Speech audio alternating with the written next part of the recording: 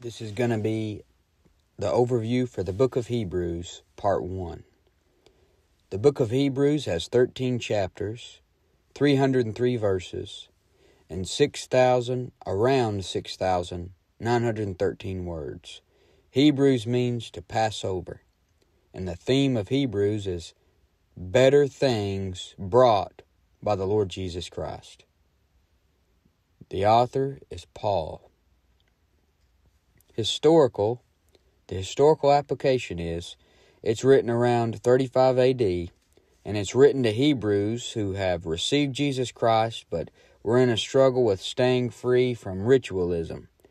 And this book was written to show them that Jesus is superior. Now, doctrinally, as the book of Acts transferred us from the Jews to the church, Hebrews transfers from the church and goes back to the Jew. And this is the reason it comes after Romans through Philemon. Romans through Philemon are our epistles for today and the church age. And then Hebrews is going to transfer you from the church age to the tribulation. And this book will have application to Jews who miss the rapture. And they will find that Jesus Christ is superior to the Antichrist and everything else out there when they read this. Now, devotionally, this book opens up the Old Testament stories for us and makes them plainer to us. And it's a reminder to us that Jesus is greater than everything and everybody. Now, let's get into the chapters. Chapter 1, Jesus is superior to the angels. Hebrews 1:1, God, who at sundry times and in diverse manners spake in time past unto the fathers by the prophets. Sundry means several, or diverse, or more than one or two. So even though he is a God who changes not, he still dealt with people differently. God, who at sundry times and in diverse manners spake in time past unto the fathers by the prophets. In time past he spake to the fathers by the prophets. Before there was a complete written word, he spake to the prophets through dreams, through visions, or even his audible voice. But now we've got a complete Bible. Now we're operating by faith, not by sight. And he says, hath in these last days spoken unto us by his Son, whom he hath appointed heir of all things, by whom also he made the worlds. His Son, the Lord Jesus Christ, is heir of all things. And right now, the devil is the god of this world, but Jesus Christ is coming down to take over and spoil his goods. He's breaking into the house and binding the strong man. You see, Jesus Christ is the Son of God. He's God in the flesh. He didn't just begin in a manger one day. He's the one who made all things, whom he hath appointed heir of all things, by whom also he made the worlds. You see, in the beginning was the Word, and the Word was with God, and the Word was God. All things were made by him, and without him was not anything made that was made. And it talks about the Lord Jesus in verse 3, who being the brightness of his glory, and the express image of his person, and upholding all things by the word of his power, when he had by himself purged our sins, sat down on the right hand of the majesty on high. Jesus Christ is the express image of his person. In him dwelleth all the fullness of the Godhead bodily. No man has seen God at any time, but if you've seen him, then you've seen the Father. Because Jesus is the image of God. The only image you should worship is Jesus Christ, the image of God. Adam was made in the image of God. Adam lost the image. And that's where you get the saying, he lost his image. You see, when you get saved, you got the image of God. You have eternal security, and you can't lose it. And verse 4, being made so much better than the angels. You're going to notice that reoccurring thing about how Jesus is better than something in the book of Hebrews. Here, he's better than the angels. Being so much better than the angels, as he hath by inheritance obtained a more excellent name than they. This is what the book of Hebrews is all about. It's about how Jesus Christ is so much better. No need to worship angels, as Paul warns against in Colossians. They are mighty warriors, but Jesus Christ is so much better. He created all things that are in heaven and that are in the earth, visible and invisible, whether they be thrones or dominions or principalities or powers. All things were created by him and for him, even the angels. He is more excellent than they are. He's got a more excellent name. You see, most of the angels don't even have their names in the Bible, other than Michael, Gabriel, Apollyon, Lucifer was a cherub, not an angel, but he's got his name mentioned. But the Lord has a more excellent name than even those angels. He's got a more excellent name than Michael the archangel. He's got a more excellent name than Lucifer, obviously. For unto which of the angels said he at any time, Thou art my son, this day have I begotten thee. And again, I will be to him a father, and he shall be to me a son.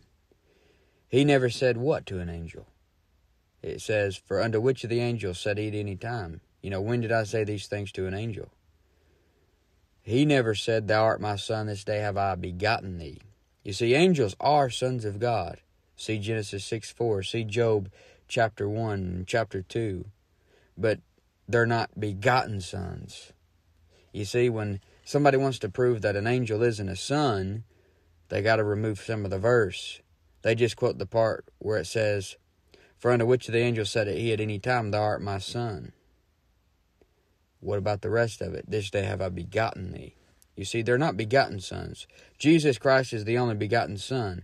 The only Son that the Lord had by a virgin birth.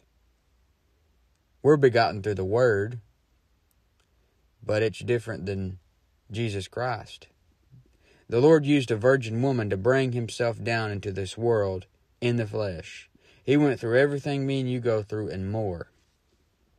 Verse 7 and 8, And of the angels he saith, Who maketh his angels spirits, and his ministers a flame of fire. But unto the Son he saith, Thy throne, O God, is forever and ever. A scepter of righteousness is the scepter of thy kingdom. A great verse on the deity of the Lord Jesus Christ. This verse shows you that Jesus Christ is God, because you got God the Father saying, look, it says, Unto the Son he saith, Thy throne, O God, is forever and ever. If you believe in the deity of Jesus Christ, then that means you believe Jesus is God. The Father believes Jesus is God. The Father said to the Son, Thy throne, O God, is forever and ever. The Father is calling Jesus Christ God. Verse 10, And thou, Lord, in the beginning hast laid the foundation of the earth, and the heavens are the works of thine hands. If you think your God is greater, your false God, then go outside and look up. The God of the Bible made all of that. Your false God couldn't make any of that. Hebrews 1:11, They shall perish, but thou remainest. And they all shall wax old as doth the garment. You see, the earth and heavens may perish, but he remains. They wax old, but the Lord will never die. It says in verse 12, And as a vesture shalt thou fold them up, and they shall be changed. But thou art the same, and thy years shall not fail.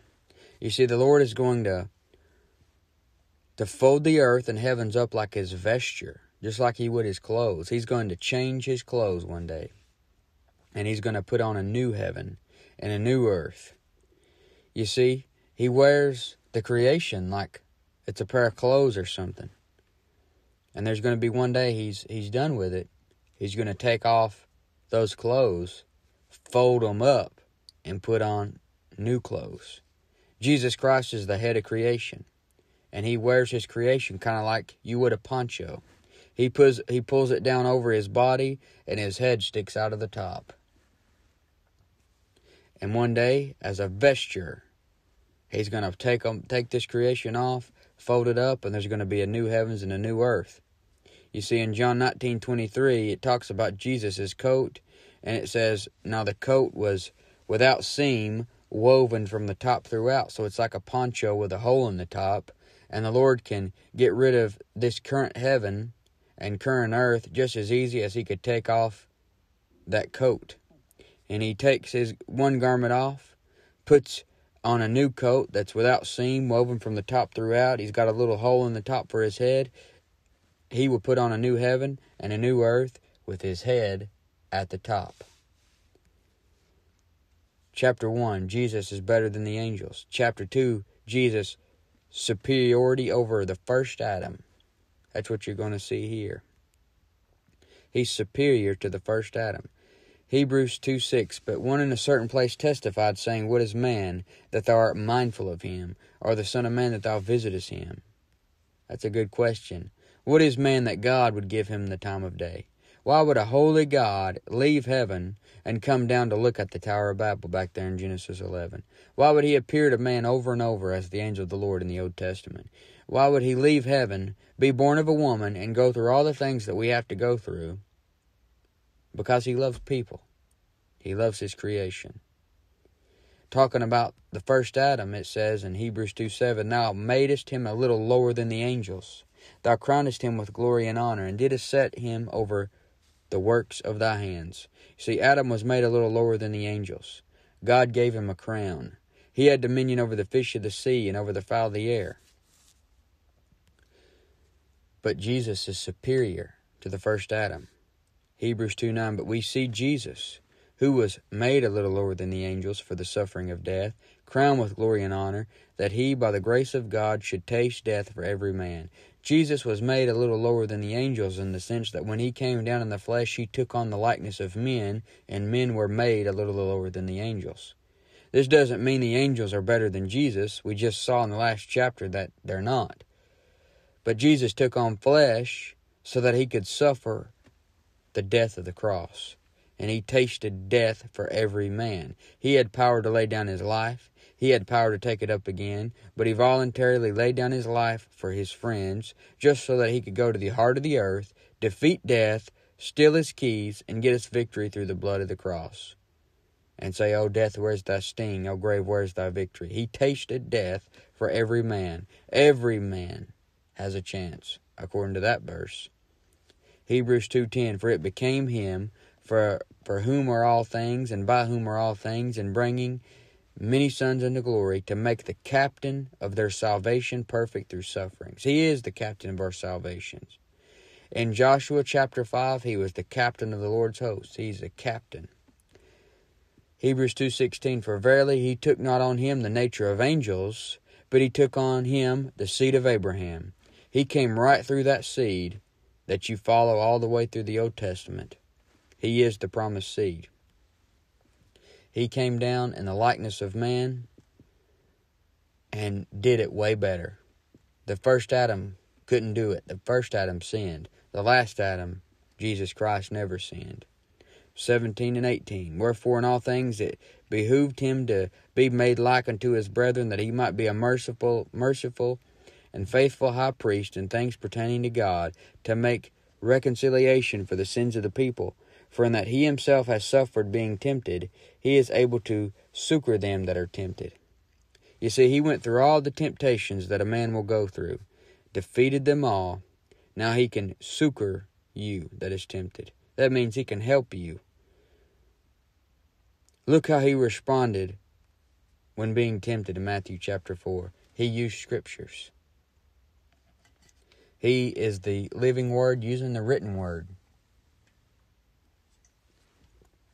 So that's, so far, chapter 1, Jesus superior to the angels. Chapter 2, superior to the first Adam. Chapter 3, superior to Moses.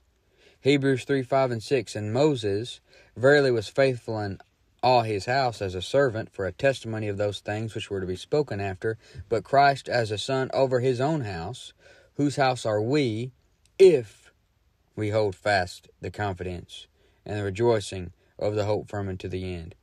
Notice the word house kind of reminds you of the house of Israel. And we're reading the book of Hebrews. So that makes a lot of sense when you connect those two things, the house of Israel and Hebrews. You see, we're part of the Lord's body, even if we don't hold fast the confidence and the rejoicing firm unto the end. The end is the end of the Great Tribulation, which we're not going through. You see, the book of Hebrews is primarily for Hebrews going through Daniel's 70th week at the time of Jacob's trouble, the Great Tribulation. And what they got to do is hold fast the confidence and the rejoicing of the hope firm unto the end. The end. That's That phrase is associated with the end of the tribulation. Matthew 24:13, but he that shall endure unto the end. What's Jesus talking about in Matthew 24? The events of the tribulation. So they have to endure unto the end. They will have to go through that time period faithful to the Lord without taking the mark. If you don't rightly divide these verses in Hebrews, then you'll end up applying them to me and you and the church today, and you're going to end up adding a condition to our salvation. You see, these verses are directed to a time when there is a condition. For one thing, if they worship the beast and receive his mark during that tribulation time period, then it's automatically going to damn that person. You see, but there's not a sin today that me and you could commit, that could cause you to lose salvation, or if you're not saved, to disqualify you from being able to get saved. You see, there's no condition to it. But in the tribulation, there is a condition. And everybody knows that. They just don't want to admit it. But look at these verses. In Revelation 13:15 through 17. And he had power to give life unto the image of the beast, that the image of the beast should both speak, and cause that as many as would not worship the image of the beast should be killed. And he causeth all, both small and great, rich and poor, free and bond, to receive a mark in their right hand or in their foreheads, and that no man might buy or sell, save he that had the mark of the name of the beast or the number of his name. So the Antichrist will require this, for you to get the mark and worship him. This is like the token of his covenant. You know, God showed Noah a rainbow. He gave Noah the sign of circumcision. Well, the Antichrist uses the mark. And look at the consequences of getting the mark. In Revelation 14:9 through 11. And the third angel followed them, saying with a loud voice, if any man worship the beast in his image, and receive his mark in his forehead or in his hand, the same shall drink of the wine of the wrath of God, which is poured out without mixture into the cup of his indignation. And he shall be tormented with fire and brimstone in the presence of the holy angels and in the presence of the Lamb. And the smoke of their torment ascendeth up forever and ever. And they have no rest day nor night, who worship the beast in his image, and whosoever receiveth the mark of his name. You see that the mark brings automatic damnation. There is nothing like that today that can make you disqualified or ineligible to get saved. There is no sin that can cause you to lose your salvation. So this shows you that me and you, as born-again believers in the body of Christ, cannot go through the future time of tribulation and be in danger of taking the mark. This is proof for a pre-tribulation rapture. And I didn't say there wouldn't be tribulation saints, but those tribulation saints will not be a part of the body of Christ, you see. I've heard it over and over again from pastors who teach a post-trib pre-wrath rapture that a born-again believer in the body of Christ can and will go through the future tribulation time period, and that doesn't make any sense. Listen closely to what they say when you bring up a Christian taking the mark and worshiping the beast. Listen closely to it. You see, they say that a true born-again believer will not take the mark and worship the beast. Saying, if you really are a true born-again believer, then you won't commit this sin. And that's kind of the Baptist way of teaching works without teaching works, you see. There is no doubt about it. A work is involved in the tribulation. There's no doubt about it. The person cannot take the mark. There is a condition involved. Just like there was one when Adam first showed up in Genesis. What was the one condition? He would have stayed in the garden for all eternity, as long as he didn't eat off of a tree. You see, there was a condition involved. He had to abstain from something. There's a condition involved in tribulation. He's got to abstain from taking the mark. So the person in the tribulation cannot take the mark. But the thing is, these guys don't want to call that a work. Let me give you an illustration of how messed up this is. You see, I'm against the teaching going around where a man says, if you're truly saved, then you won't get drunk. Or if you're truly saved, then you won't smoke pot. Or if you're truly saved, you wouldn't do the sins that I don't do. You see, that's just a sneaky way to sneak in works and say that, you believe salvation is by grace through faith, But if a person is truly saved, they won't commit these certain things or commit these certain sins. But they don't want to admit that abstaining from a sin is a work. And whether they want to admit it or not, they are requiring a person to abstain from those works in order for them to say that person is saved. They say a person isn't saved if he commits a certain sin, and that is adding works. It's requiring someone to live up to a certain standard before you will say that they are saved. Okay, now, this same group of men who take a huge stand for eternal security, they take a huge stand against lordship salvation, right? They take a huge stand against teaching that a changed life is required for salvation, which I don't believe a changed life is required for salvation. But they cross themselves, and they say a true Christian, they say, first off, they say a Christian Christians will go through the tribulation. Born again believers in the body of Christ, they say, will go through the tribulation.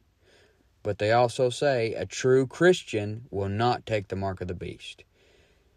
Now, how in the world is that any different than saying a true Christian today wouldn't get drunk, or a true Christian wouldn't shack up, or a true Christian won't have false gods? You see, that's no different. They want to criticize the lordship salvation guys for saying that a true Christian wouldn't do this or that. At the same time, they say a true Christian in the tribulation will not take the mark of the beast and worship the beast. But that's just contradicting yourself. Taking the mark and worshiping the Antichrist is a work you got to abstain from in the tribulation. And if you don't, you're damned. There is a work involved. They just refuse to call that a work for some odd reason.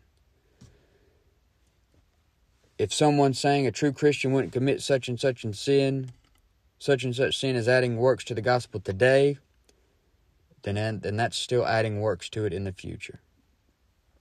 You see, the truth is, me and you are saved by grace through faith without works. And there is nothing, not death, nor life, nor angels, nor principalities, nor powers, nor things present, nor things to come, nor height, nor depth, nor any other creature shall be able to separate from the love of God which is in Christ Jesus our Lord. There is nothing today that a Christian can commit that will make him lose his salvation. There is nothing today that will cause a lost person to be unable to receive salvation. And no conditions, no works. We can all agree on that. Where we disagree is that there is a condition in the future tribulation time period. They can't take the mark. They can't worship the beast. And if they do, they're cooked. The problem is that they don't want to admit abstaining from the mark is a work. And if they admit that even if they admit that it automatically damns a person, they still don't say it's a work. And then they want to attack certain Bible believers for saying that a work is involved. You see, we're both admitting that taking the mark automatically damns a person. It's just that you don't want to admit that that's adding works to to salvation and the tribulation. You see, Hebrews is primarily doctrine for tribulation saints, and people refuse to see that. I didn't say you couldn't find doctrine for the church in Hebrews. I said it was primarily for those in the future tribulation time period. It's primarily doctrinally to a completely different set of saints than what you have today.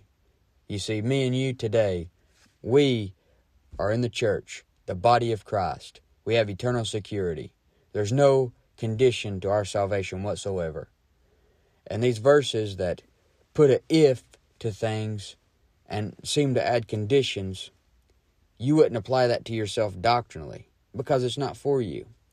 And when you refuse to understand that or have an open mind to that possibly being the case, you will hit a brick wall when you get to this book. You see, the guys who look at this book and don't rightly divide will always end up teaching that you can lose your salvation today, or they will always end up teaching lordship salvation.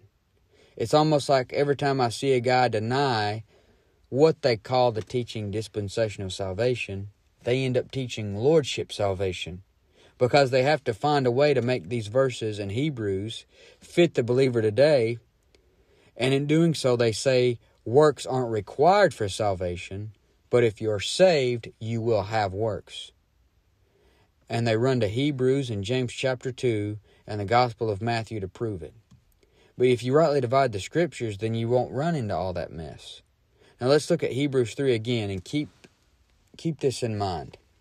Hebrews 3, 5, and 6. And Moses verily was faithful in all his house, as a servant for a testimony of those things which were to be spoken after. But Christ as a son over his own house, whose house are we, if we hold fast the confidence and the rejoicing of the hope firm unto the end. Notice the ifs in the verse, adding a condition.